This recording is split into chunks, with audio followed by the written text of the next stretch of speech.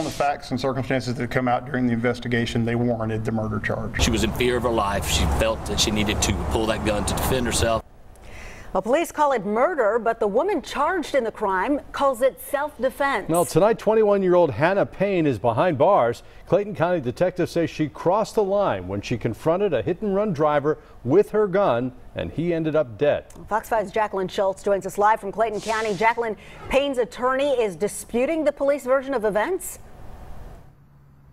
Yeah, she's describing, as she's being described tonight, as a woman who needed to defend herself from a violent man during the encounter. But police tonight are saying in the press conference that she was the aggressor here and why she ultimately was responsible for the shooting death of a 62-year-old man.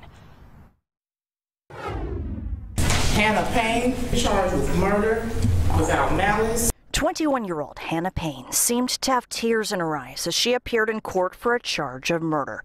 Clayton investigators say Payne went too far when she drove after a car involved in a hit and run and confronted the getaway driver.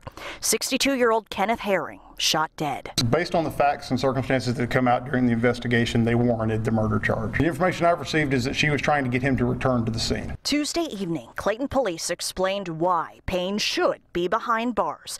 Detectives say Payne witnessed a hit and run near Clark Howell Highway and Highway 85 when the 62-year-old hit a car and fled.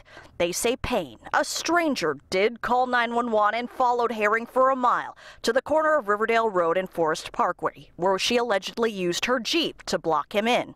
Investigators say she got out of her car, had her gun, and confronted him. And during an argument and a struggle, her gun was discharged and Herring was shot and killed. It just seems like it's an unfortunate situation of a good Samaritan trying to stop a person on a hit and run. She was in fear of her life. She felt that she needed to pull that gun to defend herself. Defense counsel Matt Tucker disputes the police version of events and argues that Herring turned violent during the encounter. Clayton investigators say they're still investigating her version. It's my contention that it was a struggle that ensued, and that's his part of pulling her into the vehicle and grabbing on her and making comments to her. She had a ripped shirt, she had scratch marks on her, she had a mark on her face.